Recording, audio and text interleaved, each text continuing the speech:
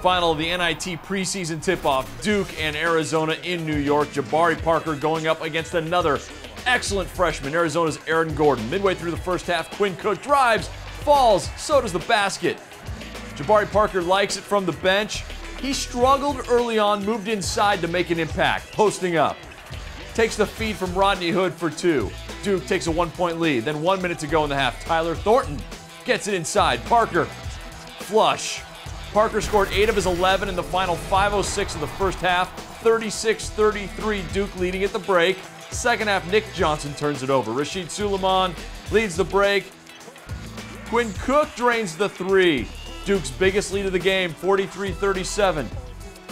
But Arizona responds. This team is tough. And Aaron Gordon, not normally known as an outside shooter, hits the three to make it a 1-point game. Arizona takes the lead, now 49-45 Wildcats. Rodney Hood drives with the right hand, finishes with his left. He had 21 points to lead everyone, added 8 boards. The three-point play makes it a 1-point game. Gordon, the drive, the foul, and the finish, 54-48. Arizona opens up a 6-point lead.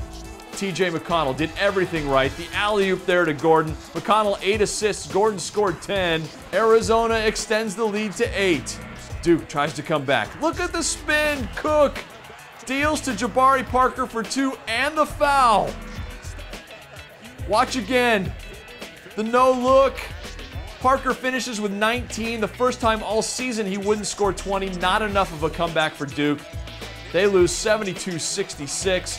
Jabari Parker's team next up for them Tuesday versus Michigan in the ACC Big Ten Challenge.